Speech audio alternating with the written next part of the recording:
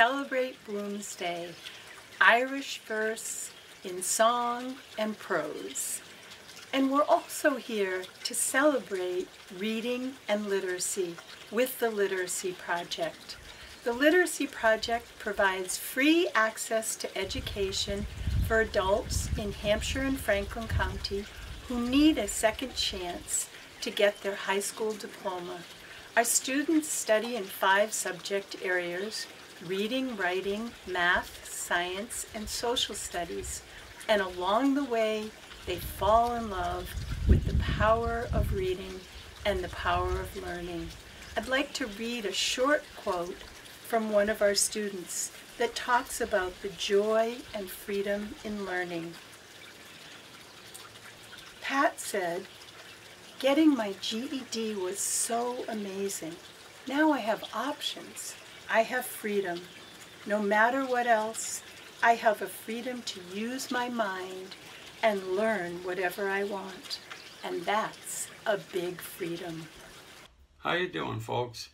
This is Joseph Leopold. I studied at the Northampton Literacy Project, and I'm here to talk to you today a little about a donation. Quite frankly, it's because of great people like you who helped me.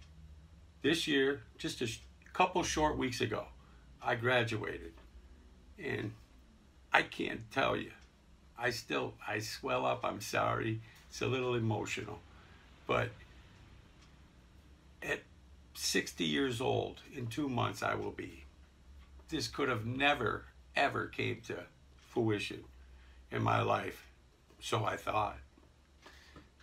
No, I did it, and I did it with the help of the Literacy Project, from great people who had the fortitude to donate. It's unbelievable. The education you receive is everything. Well, people like me didn't get it. I fell through the cracks. Whatever happens, happens. Some people fall on hard times.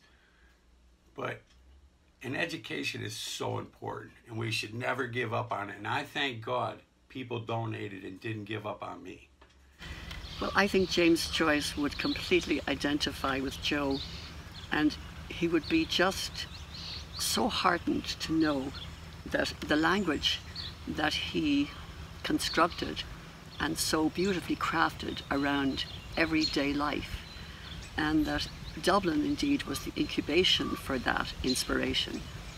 But he became a little disillusioned with the censure and the sort of veneer of respectability that hung over everyday activities. And so he left. Red Hanrahan's song about Ireland, William Butler Yeats. The old brown thorn tree breaks in two, high over common strand. Under a bitter black wind that blows, it blows from the left hand. Our courage breaks, like an old tree in a black wind and dies, and we have hidden in our hearts the eyes of Kathleen, the daughter of Houlihan.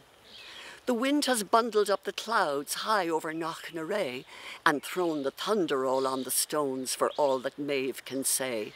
Angers that are like noisy clouds have kept our hearts a beat, and we have all bent low and kissed the quiet feet of Kathleen, the daughter of Houlihan. The yellow pool has overflowed high over Clooth na Bare, and the wet winds are blowing out of the clinging air.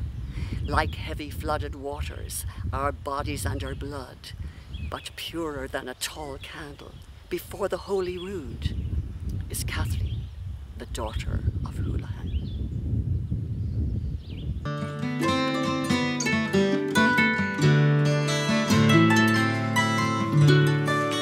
Oh, the old brown thorn tree breaks in two, high over common strand.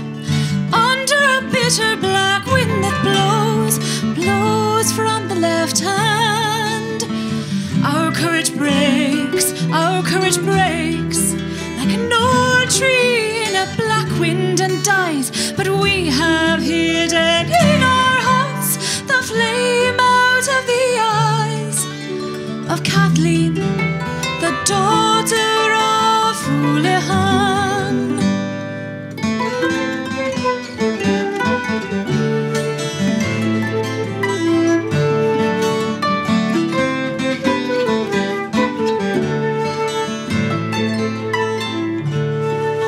The wind has bundled up the clouds high over Knocknarea and thrown the thunder all on the stones, for all that Maeve can say.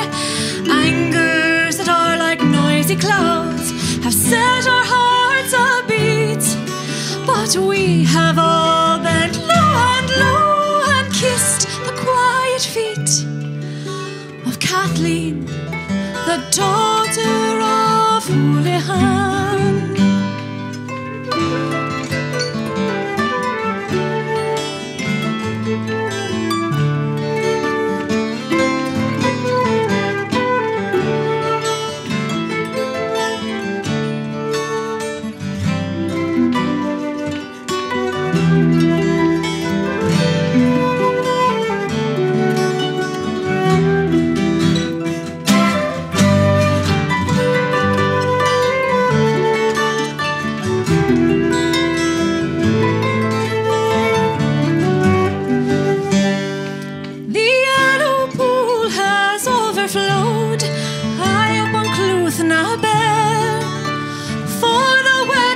Are blowing out of the clinging air like heavy flooded waters, our bodies and our blood, but purer than at all can do before the holy rood is Kathleen, the daughter of Houlihan.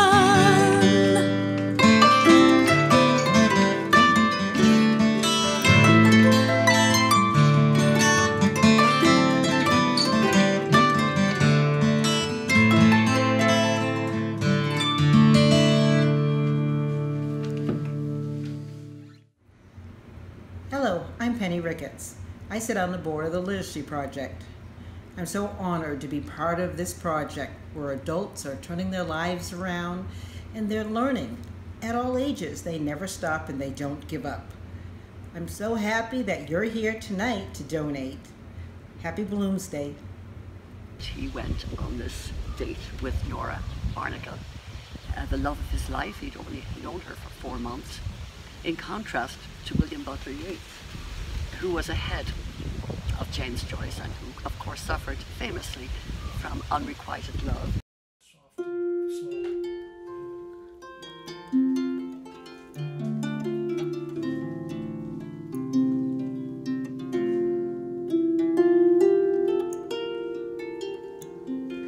Had I the heavens' embroidered cloths, and wrought with gold and silver light, the blue and the dim and the dark cloths of night and light and the half-light, I would spread the cloths under your feet, but I, being poor, have only my dreams.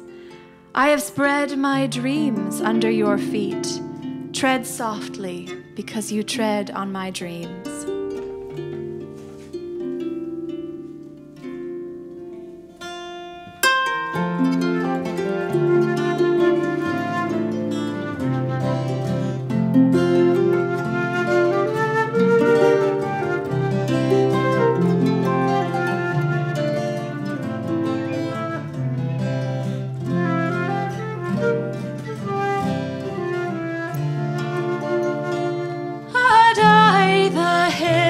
Embroidered cloths and wrought with gold and silver light, the blue and the dim and the dark cloths of night and light and the half-light, I would spread the cloths all under your feet, but I, being poor, have only my dreams. I would spread the cloths all under your feet, but I, being poor, have only my dreams.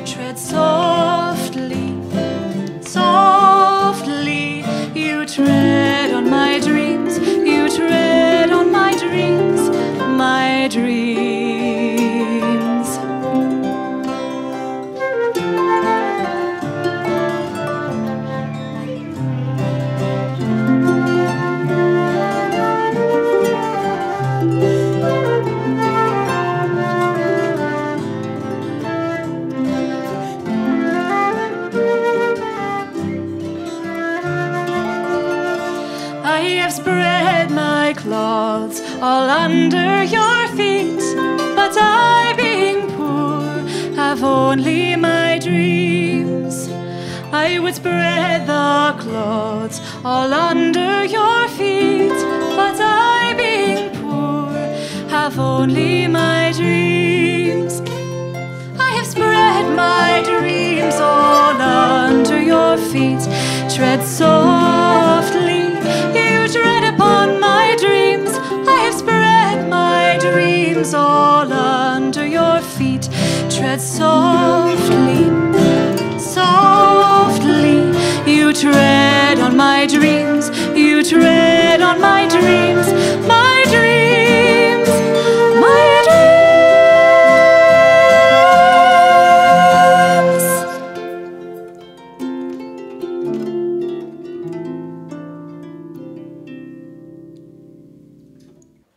I haven't read Ulysses in 20 million billion years, and I've forgotten all about it.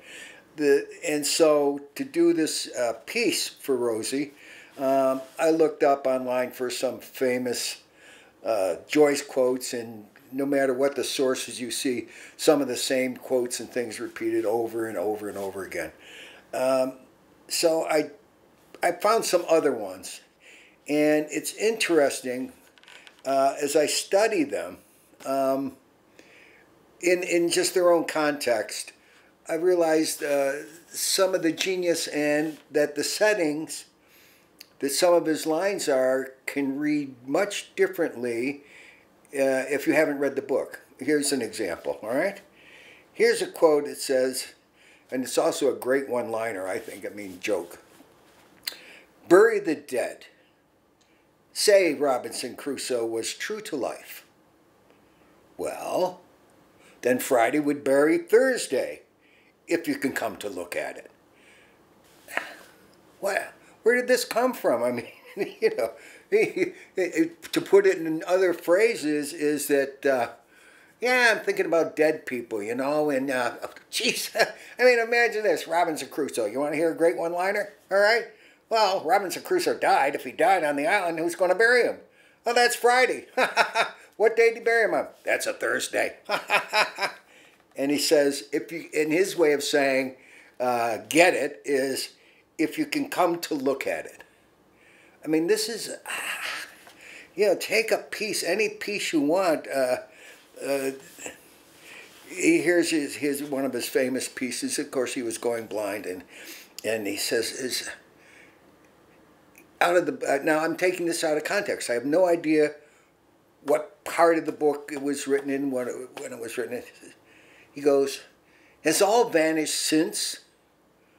If I open and am forever in the black, and I have no idea what this is, Adiapane, A-D-I-A-P-H-A-N-E, the black Adiapane, which I guess is really, really black. And then he pauses. So I'll repeat this again.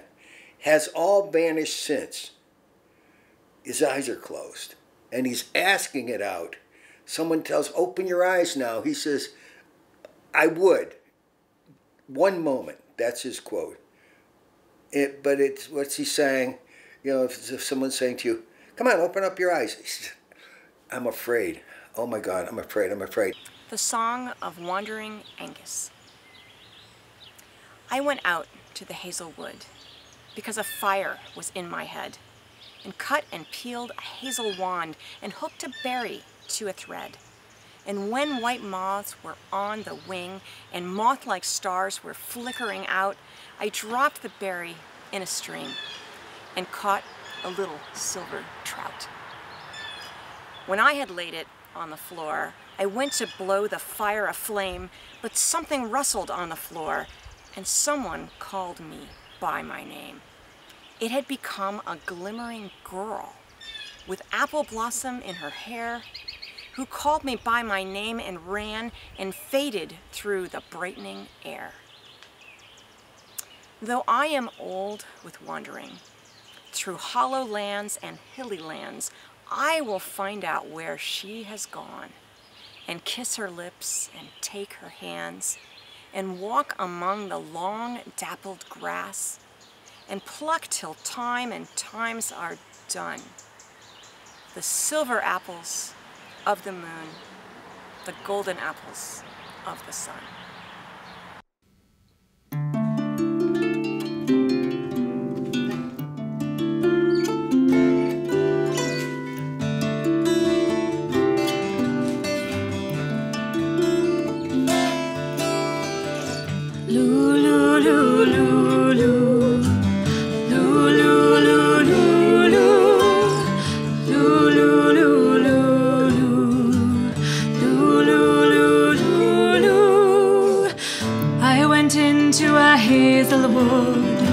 Because a fire was in my head, and cut and peeled a hazel wand, and hooked a berry to a thread.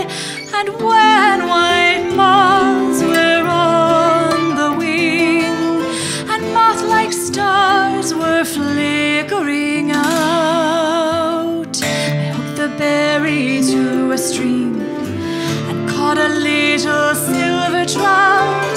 When I had laid it on the floor, I went to blow the fire flame, and something rustled on the floor, and someone called me by my name. It had become a glimmering girl with apple blossoms in her hair, who called me by my name and ran, faded through the brightening air.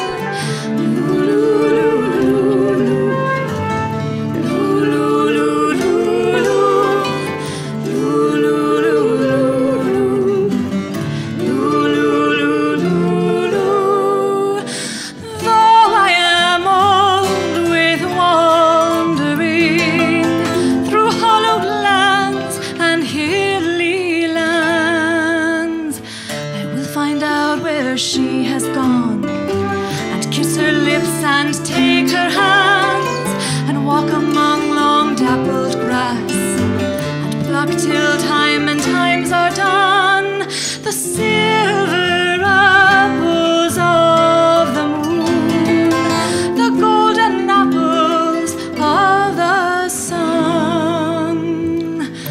Lulu, lulu, lulu.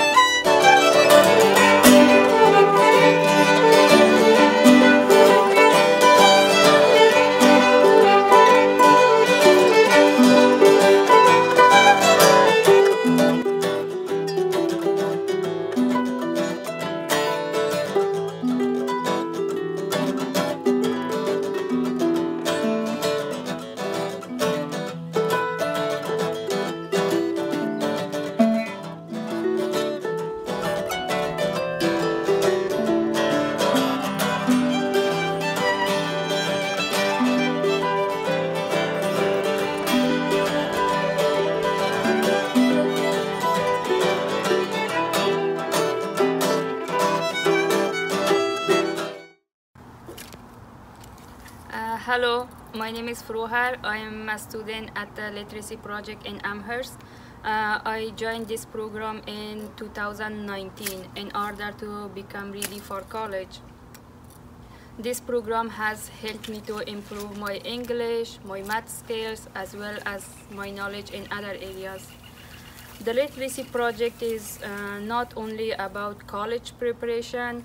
Here you will have also the opportunity to join a great and supportive community. Thank you very much, the Literacy Project, for making it possible for us to achieve our educational goals. So we'll have a reading today from Chris Devine. We'll have our musicians play our Yeats songs, and we will think about Dublin and raise a glass to literature, literacy, and the pleasures of reading. And in our reading from Ulysses, you will see that the language is indeed accessible. It has the reputation for being a difficult book, but in fact it's the idiom of my own childhood. It's the way my mother and father spoke, and I hope that you will consider sometime just picking it up and even picking up a page and reading here and there. Stately, plump Buck Mulligan came from the stairhead, bearing a bowl of lather on which a mirror and a razor lay crossed. A yellow dressing gown, ungirdled, was sustained gently behind him on the mild morning air. He held the bowl aloft and intoned, "In troibo ad alteri Dei." Halted, he peered down the dark, winding stairs and called out coarsely, "Come up, Kinch! Come up, you fearful Jesuit!" Solemnly he came forward and mounted the round gun rest. He faced about and blessed gravely thrice the tower, the surrounding land, and the awaking mountains. Then, catching sight of Stephen Dedalus, he bent towards him and made rapid crosses in the air, gurgling in his throat and shaking his head. Stephen Dedalus, displeased and sleepy, leaned his arms on the top of the staircase and looked coldly at the shaking, gurgling face that blessed him, equine in its length, and at the light, untonsured hair, grained and hued like pale oak. Buck Mulligan peeped an instant under the mirror, and then covered the bowl smartly. "Back to barracks," he said sternly. He added in a preacher's tone, "Oh, for this so dearly beloved is the genuine Christine, body and soul and blood and uns." Slow music, please. "Shut your eyes, gents. One moment. A little trouble about those white corpuscles. Silence all." He peered sideways up and gave a long, slow whistle of call, then paused a while in rapt attention, his even white teeth glistening here and there with gold points. "Chrysostomos." Two strong, shrill whistles answered through the calm. "Thanks, old chap," he cried briskly. "That will do nicely. Switch off the current, will you?" He skipped off the gun rest and looked gravely at his watcher. Gathering about his legs the loose folds of his gown, the plump, shadowed face and sullen oval jowl recalled a prelate, patron of the arts in the Middle Ages. A pleasant smile broke quietly over his lips. "A mockery of it," he said gaily. "Your absurd name, an ancient Greek." He pointed his finger in friendly jest and went over to the parapet, laughing to himself. Stephen Dedalus stepped up, followed him wearily halfway, and sat down on the edge of the gun rest, watching him still as he propped his mirror on the parapet, dipped the brush in the bowl, and lathered cheeks and neck. Buck Mulligan's gay voice went on. "My name is absurd too. Malachi Mulligan, 2 dactyls. But it has a Hellenic ring, hasn't it? Tripping and sunny like the Buck himself. Oh, we must go to Athens. Will you come, if I can get the aunt to fork over 20 quid? He laid the brush aside and, laughing with delight, cried, "Oh, will he come, the jejune Jesuit?" Ceasing, he began to shave with care. "Tell me, Mulligan," Stephen said quietly. "Yes, my love." How long is Haynes going to stay in this tower? Buck Mulligan showed a shaven cheek over his right shoulder. Oh, God, isn't he dreadful, he said frankly. A ponderous Saxon. He thinks you're not a gentleman. God, these bloody English, bursting with money and indigestion. Because he comes from Oxford. You know, Dedalus, you have the real Oxford manner. He can't make you out. Oh, my name for you is the best. Kinch, the knife blade. He shaved warily over his chin. He was raving all night about a Black Panther, Stephen said. Where's his gun case? A woeful lunatic, Mulligan said. Were you in a funk? I was, Stephen said with energy and growing fear. Out here in the dark with a man I don't know, raving and moaning to himself about shooting a Black Panther. You saved men from drowning, but I'm not a hero, however. If he stays on here, I'm off. Buck Mulligan frowned at the lather on his razor blade, and he hopped down from his perch and began to search his trouser pockets hastily. Scutter, he cried thickly. He came over to the gun rest and, thrusting a hand into Stephen's upper pocket, said, lend us a loan of your nose rag to wipe my razor. Stephen suffered him to pull out and hold up, on show by its corner, a dirty, crumpled handkerchief. Buck Mulligan wiped the razor blade neatly, and then, gazing over the handkerchief, he said, the bard's nose rag, a new art color for our Irish poet's snot green. You can almost taste it, can't you? He mounted to the parapet again and gazed out over Dublin Bay, his fair oak-pale hair stirring slightly. God, he said quietly, isn't the sea what Algie calls it? A great sweet mother. The snot-green sea, the scrotum-tightening sea. Epi, nopa pontona, Daedalus, the Greeks. Oh, I must teach you. You must read them in the original. Thalata, Thalata. She is our great sweet mother. Come and look. Stephen stood up and went over to the parapet. Leaning on it, he looked down on the water and on the mailboat, clearing the harbor mouth of Kingstown. Our mighty mother, Buck Mulligan said. He turned abruptly, his gray, searching eyes from the sea to Stephen's face. The aunt thinks you killed your mother, he said. That's why she won't let me have anything to do with you. Oh, someone killed her, Stephen said gloomily. You could have knelt down, damn it, Kinch, when your dying mother asked you, Buck Mulligan said. I'm Hyperborean as much as you, but to think of your mother begging you with her last breath to kneel down and pray for her, and you refused. There is something sinister in you. He broke off again and lathered again lightly his farther cheek. A tolerant smile curled his lips. But a lovely mummer, he murmured to himself. Oh, Kinch, the loveliest mummer of them all. He shaved evenly and with care, in silence, seriously.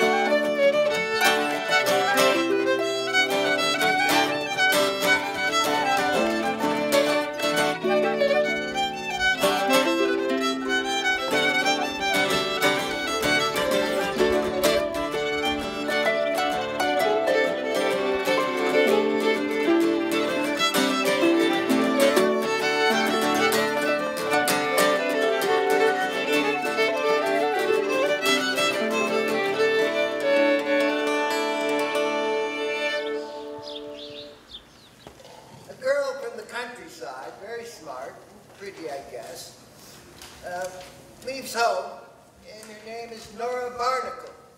Well, looking for love, because if you have a last name like Barnacle, you scrape off being single. She did very well, actually. I mean, Nora met a young man named James Joyce. She was 20, he was 22. They fell in love, of course, ran away from Ireland, left Ireland, and lived a life on the road. And, of course, you know, James wrote the book Ulysses, of which Nora had only read 17 pages and called it quits. That's 17 more pages than I could ever get through. But, you know, they had a very embittered relationship with Ireland. It was very hard. So they lived abroad, Paris, Trieste, moved around. And when they were flush with money, of course, then they lived well. When they weren't flush, they lived like anybody else, going between Paris, Trieste, ups and downs, just like any couple in the world. I'll let them tell you the story of this, all right? Let's hear about it all, Nora.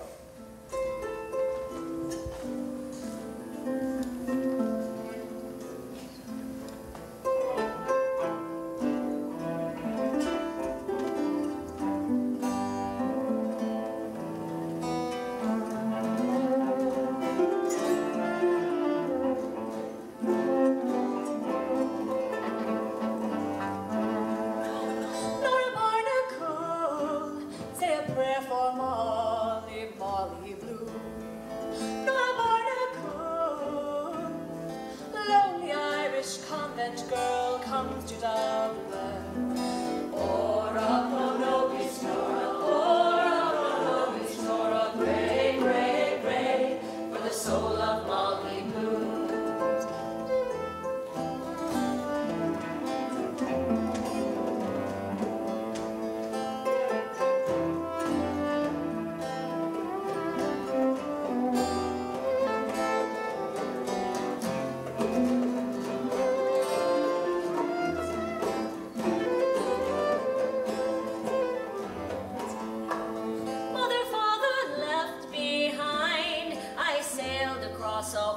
Tide when I made the drastic choice to run away with Jimmy Joyce. Dublin snobs did scoff and sneer. They said I'd wrecked his bright career.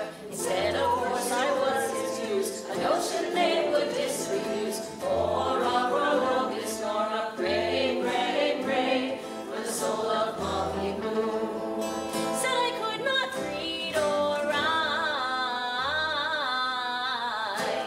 That was not right. Acknowledge you were right. How could a simple Galway girl capture genius? It was real. Ora pro nobis Nora, pray.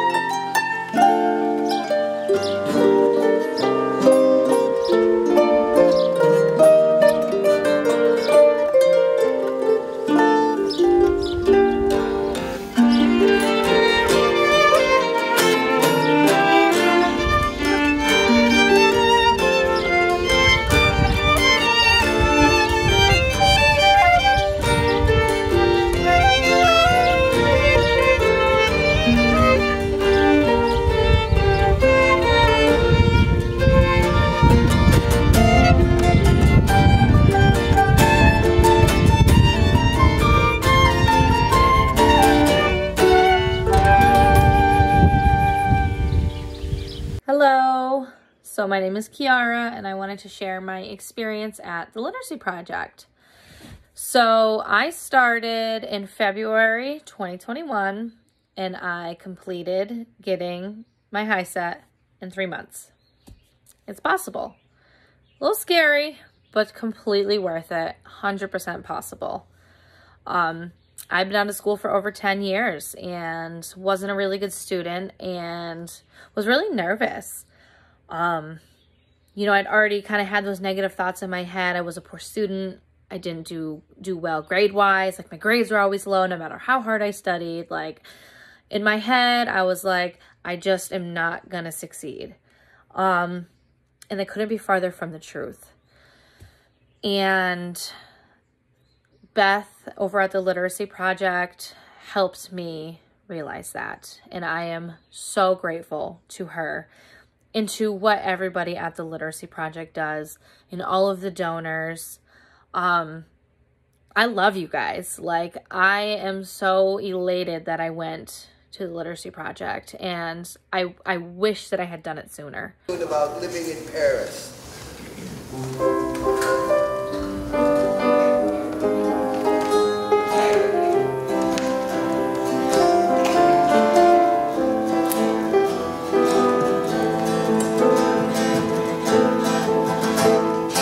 Living here in Paris, in Dublin, slum conditions, makes me think of Galway and the open sea.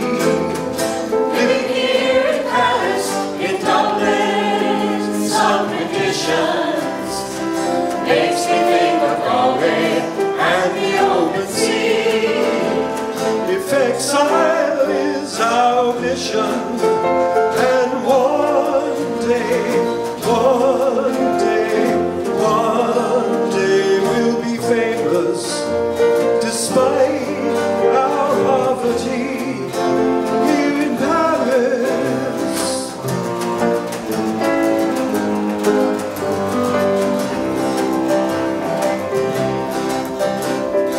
Living here in Dublin, some conditions makes me think of Paris and its liberty. Living here in Dublin, some conditions makes me think of Paris and its liberty. If exile is your mission, then one day I'll be famous and live in liberty in Dublin.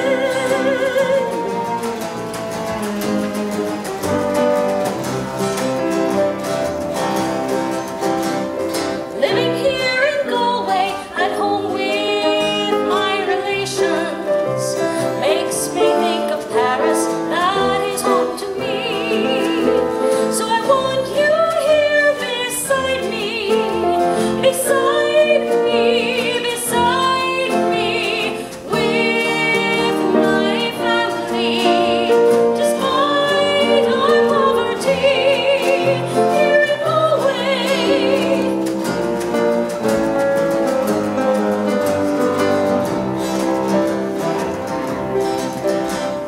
Living here in Trieste in 1907 makes me think of Lucia, the year that she was born.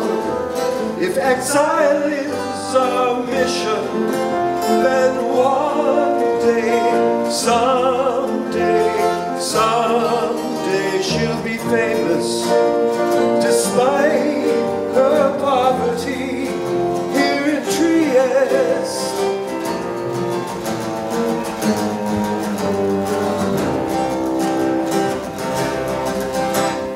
Living here in Paris, in Dublin, slum conditions Makes me think of Galway and the open sea.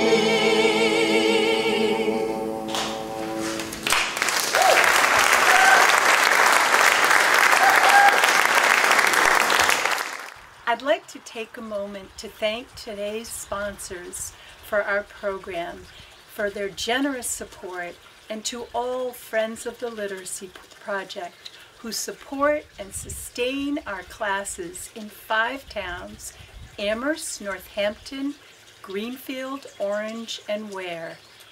Bloomsday sponsors today are Renaissance Builders, Greenfield Savings Bank, Rob and Mary Cohn, Greenfield Cooperative Bank, Snow and Sons Landscaping, Albert Allen Insurance, and of course to Ryan and Casey for the lovely beverages. Thank you to all who believe in words and music and the power of reading. We thank you for tonight's performance. You can open your eyes now. I will. One moment. Has all vanished since? If I open, am I forever in the black adiaphane? We're so busy preparing for the great beyond, in this half of heaven. Which when you look for it is here on earth. When I play on my fiddle at Dooney, folk dance like a wave on the sea. My cousin is priest at Kilvarnet, my brother at Macarabuie. I passed my brother and cousin. They read in their books of prayer. I read in my book of songs I bought at the Sligo Fair.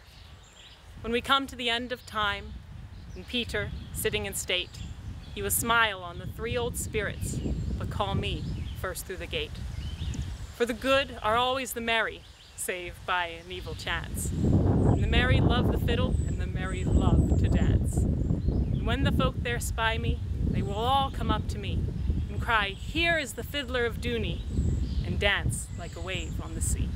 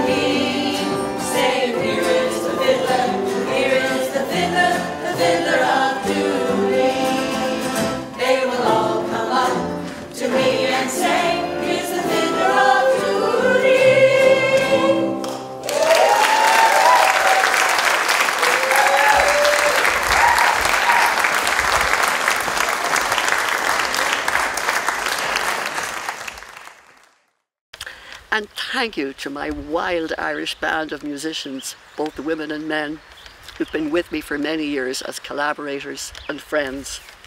There's Katie Coleman, flute and tin whistle. There's Chris Devine, violin and fiddle. And Ulysses. Michael Haley, the wit and wisdom of James Joyce. Michael Morgan, guitar. Piper Pichette, harp. Brooke Steinhauser, chanteuse. Nicky Whitridge, violin and fiddle. And from the Wild Irish Women archives of James Joyce, Stephanie Carlson and Mo McElligott. And I should know all these by heart. Why did I have to look down? Because, never know, I might forget one, and that would be a mortal sin. And that would be a sin for which James Joyce would have me roasting below, because he's up there, looking down on us all. Thank you, James, for your wonderful works of literature. And William Butler Yeats.